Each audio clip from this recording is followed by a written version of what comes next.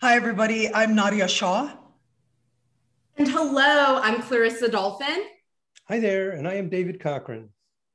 And we are here to welcome the one and only Stormie Grace as one of the hosts for the ISAR Symposium on Saturday, August 28th. Welcome, Stormie. Hello, and thank you so much, you guys, for having me. I'm really excited. This is going to be fun. I think you're going to be an amazing host, Stormie. Thank you so much for joining us and being part of this event. Absolutely. What a great chance to bring people from all over the world together to talk about the thing that we gather for, which is astrology. So I am thrilled to be a part of this. Yeah, and one of the things I'm excited about is bringing in people with different perspectives. You have Vedic astrologers, medieval astrologers, every kind. We have, it's intergenerational. We have new voices. We have, so many interfacing. And our topic is, what the heck is astrology? So, this could get controversial. Like, what is it fundamentally, and what can we use it for? So this is going to be fun. Yeah, it'll be a great opportunity. Yeah, for sure. And I think that, David, if anyone is open to the exploration, it certainly is David. So much of this was his concept. But Stormie being MC, one of our MCs, I think is very special. It is special. Yeah. So, of course, you want to say something about that too? No, I think it's very special because you occur to me, Stormie, as the great modern galvanizer of the astrological community. So literally when we're talking about what is astrology and we're bringing all these different schools of thought, it's like, let's get Stormie in the mix. Yeah, the great modern galvanizer. I love that for Stormie. I love that. Yeah. Yeah. So when those are the next t-shirts made, I'll say I got it here.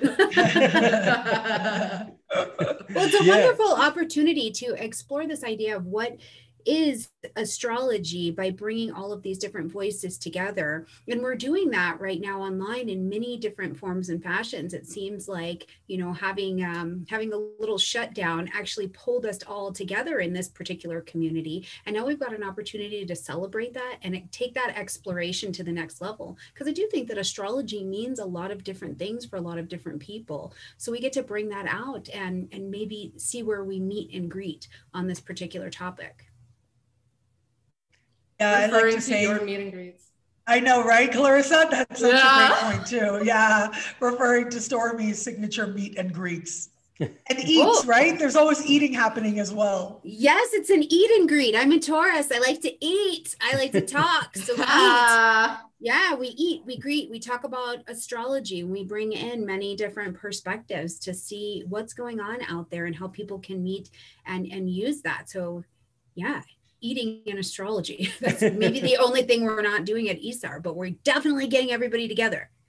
Oh, it's happening, but off camera, behind the scenes. Oh, yes.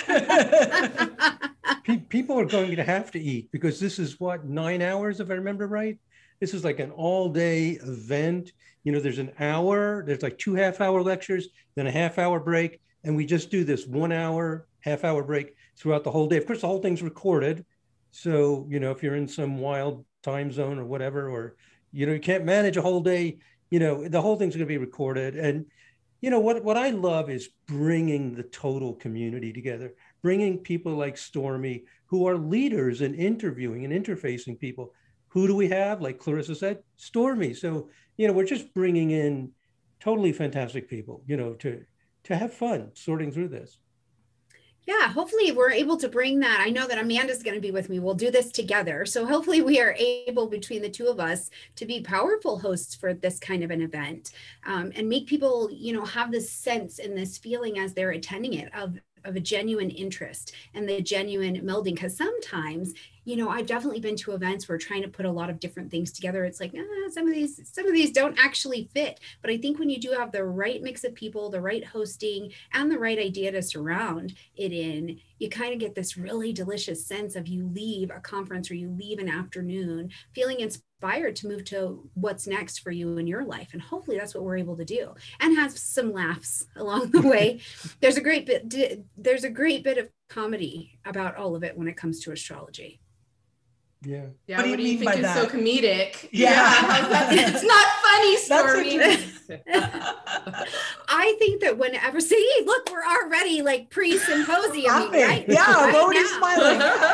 Absolutely, we're already getting into it. I do think that when we're talking about the life, the world, the work of the soul, you know, when we come down to doing soul work through a human condition, there's a fair bit of comedy about that, because humans try to do things the way humans try to do things, which is not always the way the soul would prefer to move. So there is a fair bit of comedy about all of it. And I do think that regardless of if it's the dark night of the soul, if it's your Venus return, whatever it is, when we can step at a point where we take accountability, but also surrender taking ourselves so damn seriously, it's a lot easier to find the love and the light and make it through what we're doing here in astrology and exploring that soul work. So there is a fair bit of comedy about all of it.